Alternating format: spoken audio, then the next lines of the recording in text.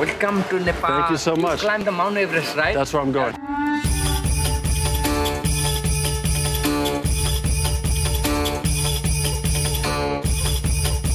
Kathmandu. It is here that I will begin to explore the captivating country of Nepal. In Nepal, Pashupatinath is biggest temple. Yeah, she will. That ended in 2006, right? Yeah, she will work here.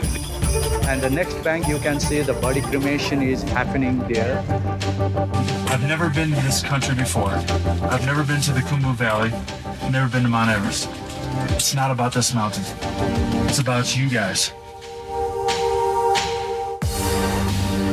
Becoming a mountain guide, it's not easy. I want to say, all girls, you should come and you can follow your dream. Till Camp 2, it looks okay. And after that, I'll let you know. What piece of advice would you give someone? If you want to climb the mountain and go back to your home, just prepare for it before you come here. Be scared and be intimidated and be humble. There's a lot of crevasse, open crevasse. I came to Nepal on a quest to explore this captivating country, but I leave with so much more. What's up, everybody? This is Fred Richani. We have right here via Zoom the man you just saw in the trailer, The Quest Nepal. This man survived Mount Everest, has lived to tell about it, to document about it. We are talking to filmmaker Alex Harz. Alex, thank you so much for the time. How's everything going? Man, it's pretty good out here. You know, the weather's shifting a little bit here in Denver, Colorado, where I'm at, but all in all, I can't complain. And thanks so much for having me, Fred. Hey, I appreciate you taking the time. It is absolutely insane. There's so much I want to ask you about, but you mentioned that you're in Denver right now. So is that where you're based? And has mountain climbing, to put it lightly, been in your family? You know, that's where I'm based, but it's not traditionally in my family. I was born in Spain. I grew up in Europe. And then I spent my, high school years in the flatlands of Omaha, Nebraska. So couldn't be farther away from mountains when it came to that.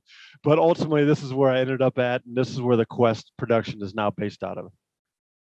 And it's wild, right? It's hard enough to climb Mount Everest, to live, to tell about it. It's a whole nother animal to also document it. For those that don't know, I mean, I've worked on some documentaries. Like, documentary filmmaking is not easy at all. Right. Combining the two, and I can't even imagine. So how the hell did you juggle everything between climbing Mount Everest, trying to stay alive, and also documenting this for our viewing pleasure?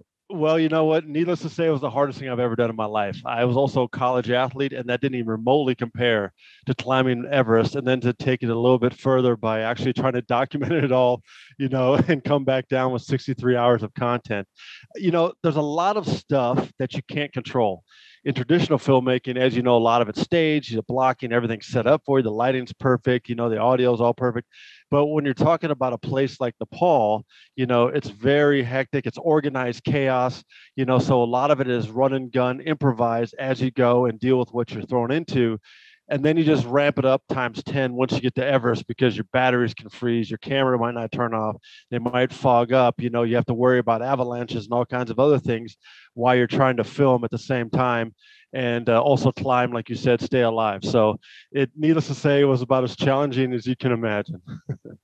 And what's also challenging that some people may not think about is the traveling aspect, actually getting there in the first place. And I was eerily amused by the most dangerous airport in the world. Can you tell us about that? Yeah.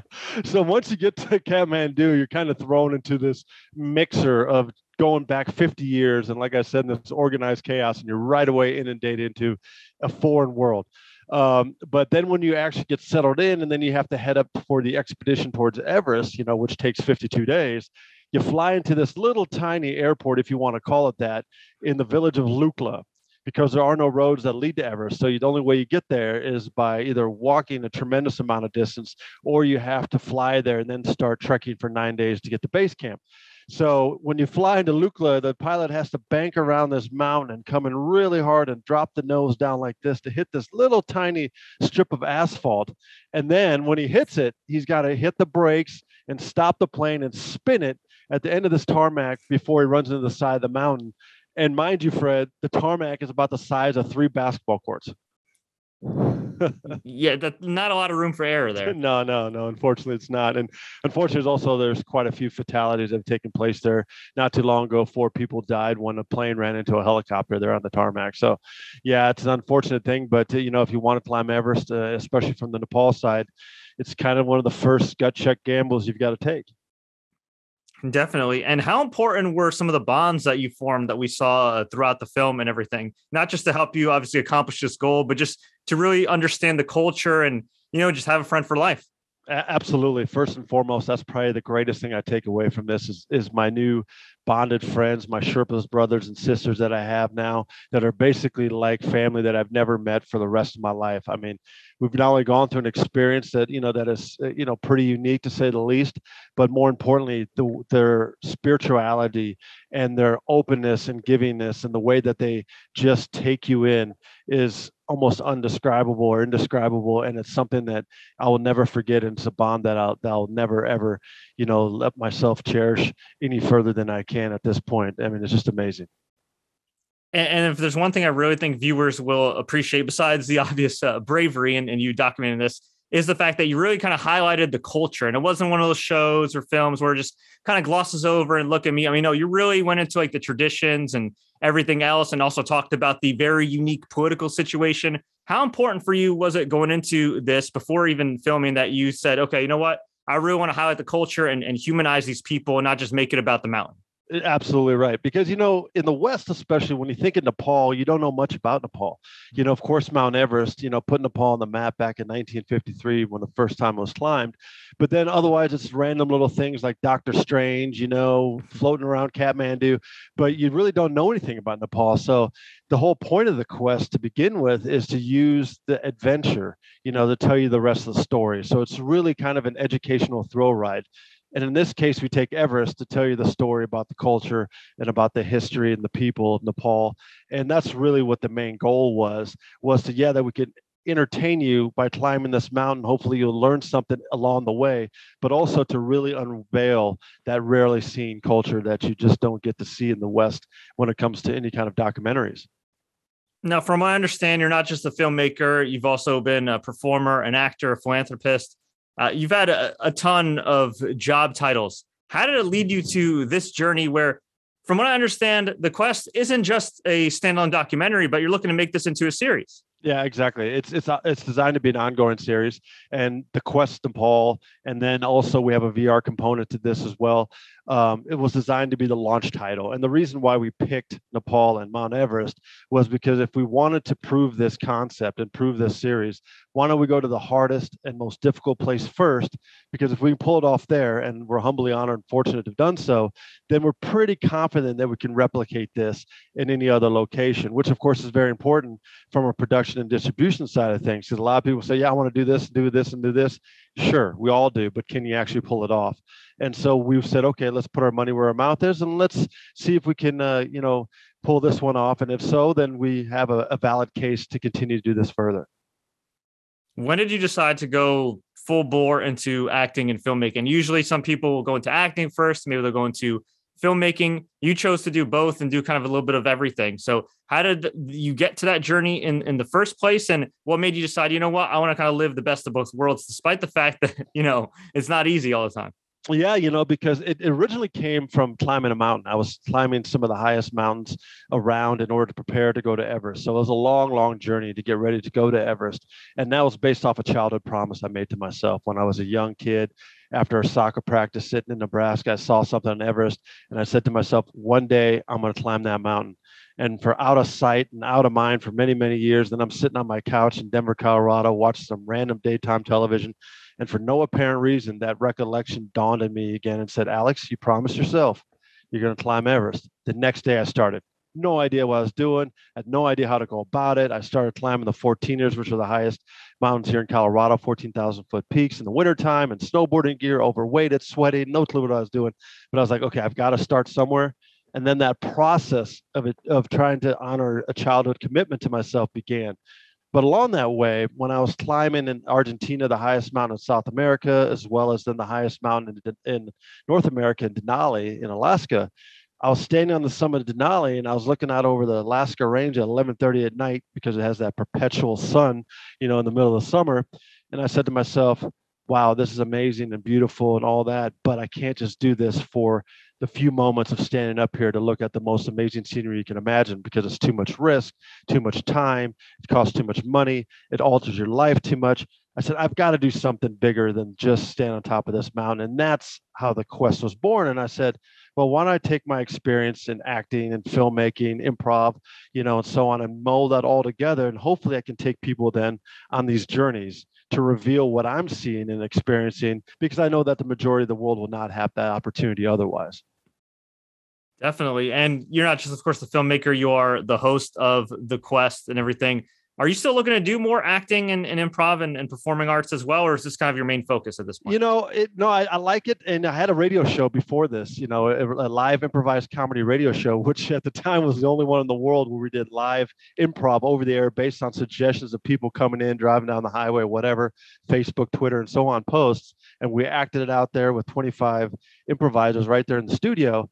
And I love it. I have a lot of passion for that. But then I realized if I'm going to put all eggs into one basket, because the amount of work and effort it takes to do these quests, especially climbing Mount Everest, for example, all the training, preparation, and pre-production, all that, I got to focus on one thing at a time. And in this case, I said, okay, let's make the quest the primary focus. We'll see what the other things hold. And of course, I'm always open, to other opportunities. But right now, my main focus front and center is the Quest series. It makes sense. And you're still a relatively young guy. So it might make sense for you to do this, be adventurous, put your body through the ringer, by choice. And then, after a while, maybe you want to go back to improv. That's exactly right. And if you want to join me on stage, Fred, we'll do that anytime you want. Hey, I just took an improv class in London, so I'll hold you to it. That's very cool. That's very, very cool. Awesome. And I just want to get this right too. May 24th is when we expect The Quest Nepal to be available on all major streaming platforms, including iTunes, right? Correct. That's it. Excellent. Yeah. Excellent. Now, before we let you go, we always like to ask our guests some kind of random rapid fire questions just to get to know them better. Are you ready? Sure, man. Throw it at me. All right. Favorite late night snack or cheat meal? Oh, protein bar, actually. All right. Besides Mount Everest, is there any location you visited that you're proud of that you're allowed to talk about? Yeah, I would say maybe the pyramids of Egypt, because of the fact that I actually got to scale on the pyramids, which you're not normally supposed to do. But one of the police officers, pointed at it and said, "Go on up there." That's so cool. What would you say is the most unique place you visited? Well, it's hard to top Everest from that perspective. But some of the places like South Africa, Sterkfontein, which is the cradle of life, where they found, for example, the first Australopithecine species, with the convergent species between man and ape. That was pretty unique, because now you're going back 6 million years into history. And that kind of just, shakes you up a little bit about, wow, this is something special, and what are we doing here, kind of a thing. Who or what inspired you to become an actor and performer? I think it was more about the fact of saying, how can I express myself?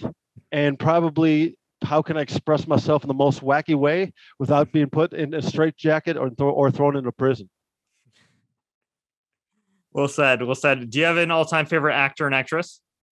I don't, because I think it would be, unfair and not do them justice if I just named one. All right. Fair enough. Is there a movie or two that you could watch like 50, 100 times and it just never gets old? I tell you what, the movie that I have watched 50, 100 times, it never gets old. And it's not necessarily because it might be the best movie, but it just was kind of something that resonated me, at a younger years, where the Blues Brothers. It was just wacky, crazy. And my friend and I, we would recite the lines from it. And so, yeah, I think that's probably the movie I've seen the most and dipped my teeth in the most. Being a host, being a filmmaker, being an actor, do all three kind of complement each other over time? Do you feel like being a filmmaker is making you a better actor and vice versa? Absolutely, because then you get all the spectrums from behind the lens and in front of the lens. And a lot of times actors don't have a good sense of what it actually takes to make movies. And a lot of filmmakers don't have a good sense of what it takes to be an actor or a host. So being able to do all three of those things, I think helps in the long run, because then you can relate to everybody on set, everybody, in the crew, and also make it also easier to interact with those different elements of a production. What would you say was your first real break in acting or performing? One that kind of really led you to this path where you eventually became a filmmaker?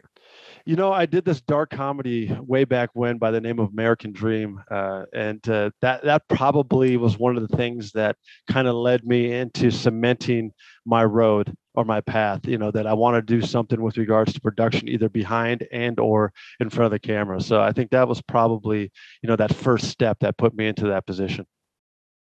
Most awkward moment as an actor and performer? Ooh, that would also been on an American Dream, because we had a lot of hidden camera scene, a lot of like jackass kind of stuff in that film. What we did is we blended real life footage and scenes with stage shots. And so then I'm forced, and I played a mentally handicapped character in that movie. So I'm out in public, and I'm doing this outlandish stuff, because what we're trying to do is to validate what we're telling you in the story through real life reactions.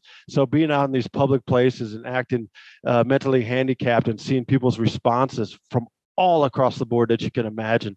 That probably was the most awkward thing, because again, it wasn't in a scripted environment. It was out there and it's real and it's raw, and you have to deal with it and improvise along the way.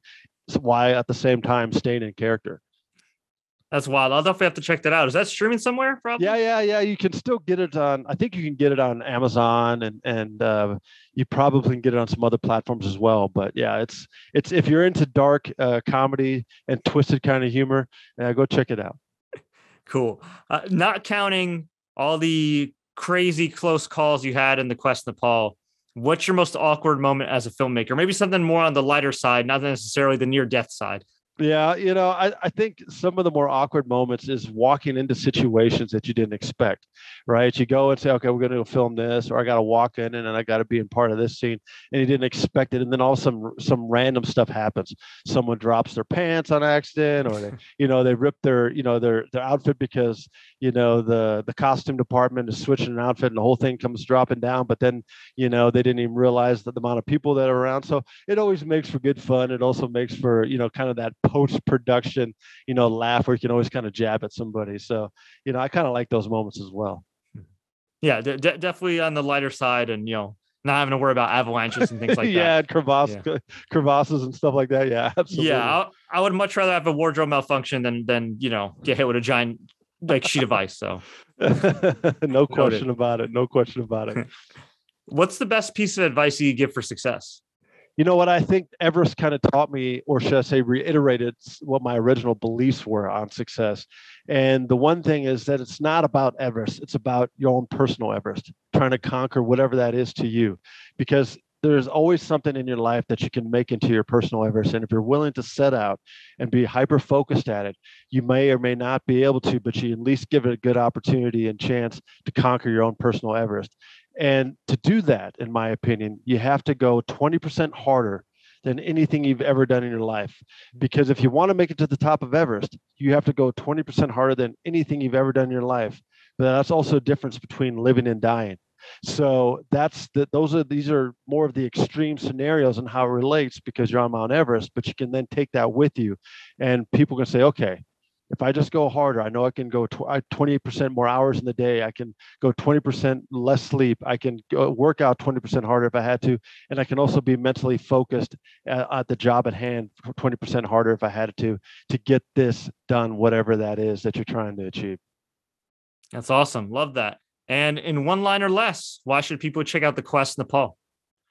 Well, because I think it's really an epic educational thrill ride to the top of the world. And I think and hope that you will learn something along the way.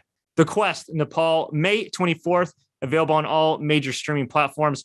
Alex, thank you so much for your time. Where can we find you online? Well, you can find me online at alexharz.com, or you can Google me if you want, or you can go to thequestnepal.com and you can see me splattered all over there too. Excellent. Easy enough. Alex, thank you so much, man. Greatly appreciate it, Fred. And you have a good day.